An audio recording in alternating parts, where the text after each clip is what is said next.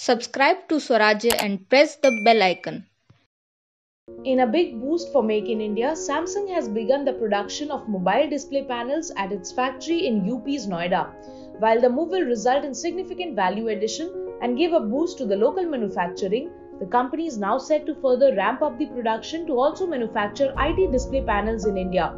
It should be noted that for the project, UP government approved special incentives, as a result of which the company has invested Rs 4,825 crore to relocate its mobile and IT display manufacturing unit from China to Noida. The incentives include financial provisioning of Rs 250 crore from the state government for 5 years, and the company will also get a financial incentive of Rs 460 crore under the Centre's scheme for promotion of manufacturing electronic components and semiconductors.